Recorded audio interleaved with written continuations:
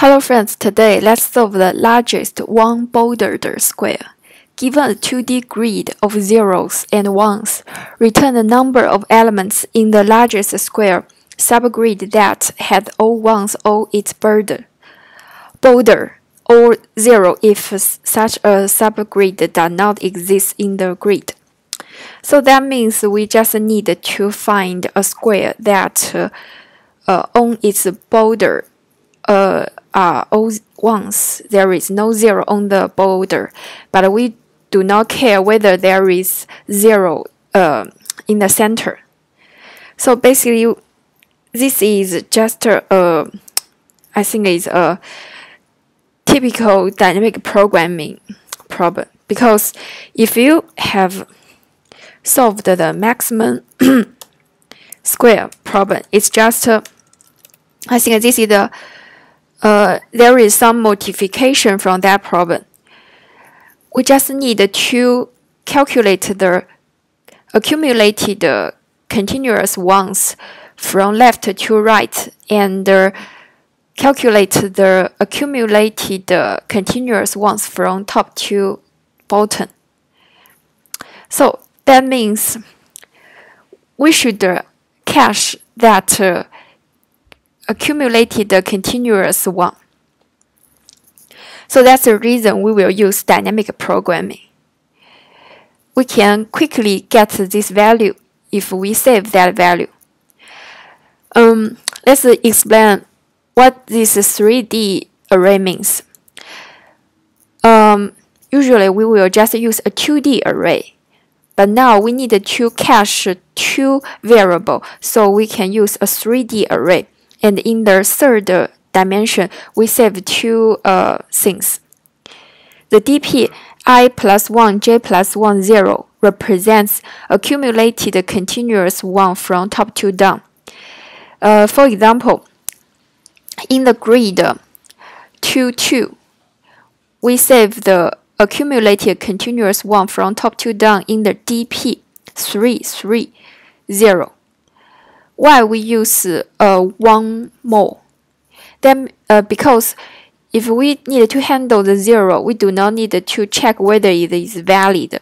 So that's the reason we make the dp array one larger than the grid array.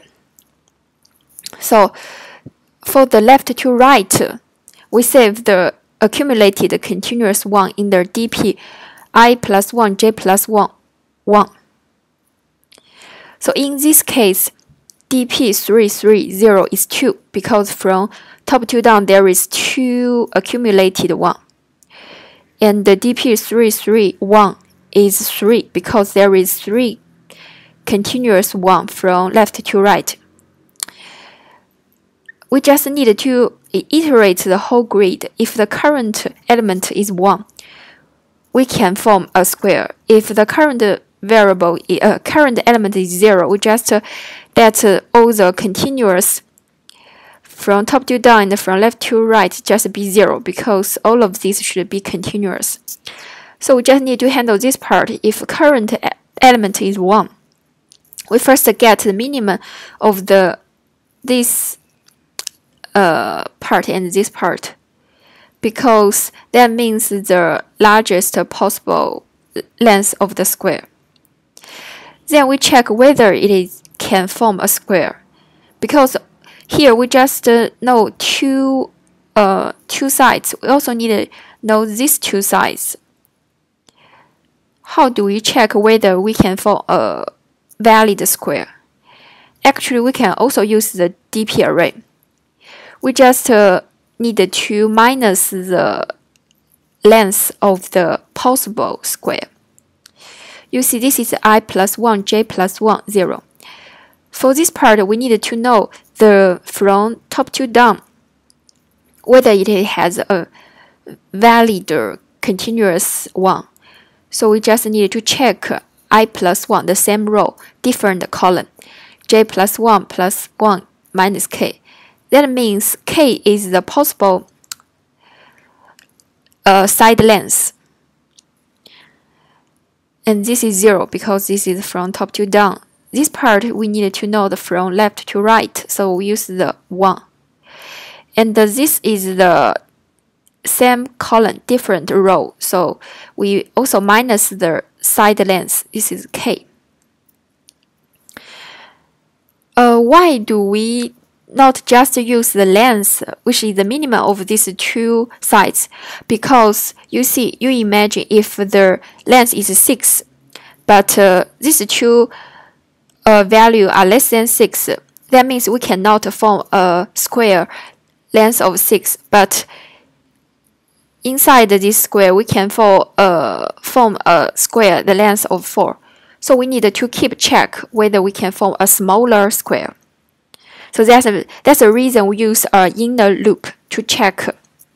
The inner loop is the k means the length of the possible square. It starts from the length of the square, but it should be greater than the global max side length, because when the length is less than the max, there is no need to calculate. So then we will get the minimum length of these two sides.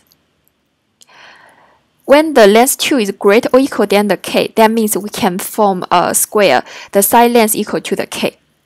You should notice that we should use a greater or equal than, not just equal, because maybe this dp, this value and this value have something greater than the possible length of the square. So if it is greater, it should be valid. So in the end, we just return max times max. So in conclusion, our algorithm is first new this 3D DP array, and then we iterate the whole grid. If the current grid element is 0, we just let this 2 value to 0. Otherwise, we check the possible largest square, use these two sides. Okay, let's write the code. So if this grid equal to none, or the grid dot length equal to 0, we just return 0. Otherwise, get the grid dot length, and n is grid 0 dot length with a 3D DP array. DP new m, there will be m plus 1. n plus 1, there will be 2. We also need a global max. It at first is 0. Then we iterate this grid I++ for int j equal to 0, j less than nj++. So a simple case, if grid ij equal to 0, we just let these two accumulate 1 equal to 0, because it ends here. J plus 1, 1 equal to 0.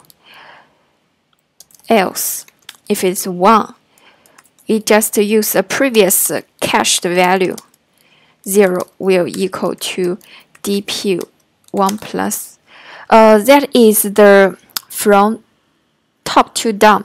So that means the same row, different, same column, different row. So there should be different row, same column, 0 plus 1. And the dpi j, j plus 1, 1 equal to, that should be the same row, different column.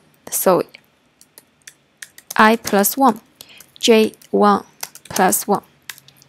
Okay, you should see the benefit of this one more, because in this case we do not check whether ij is valid, I plus 1 is valid, or something else. It should always be valid, the index. And because by default the value is 0, so it makes sense. Then we get the length. That will be the minimum of this two value, 0 and dpi plus 1, j plus 1, 1. Okay, we get a minimum. Then we will try to get to form a valid square. K greater than max, k minus minus. The length 2 will be the max and minimum, dpi plus 1. We should minus a k plus 1 because the two sides are inclusive. This is inclusive, so we need a +1. That means the different row, which means we get this part right, different row, but same column. That there should be j +1. And we use the from left to right. We needed to know this accumulated one, so there should be a 1. And another, there should be I +1. There will be j +1 minus k +1. There will be 0. That means the same row, different column, and we need to know this accumulated from top to down ones. So there will be use this 0.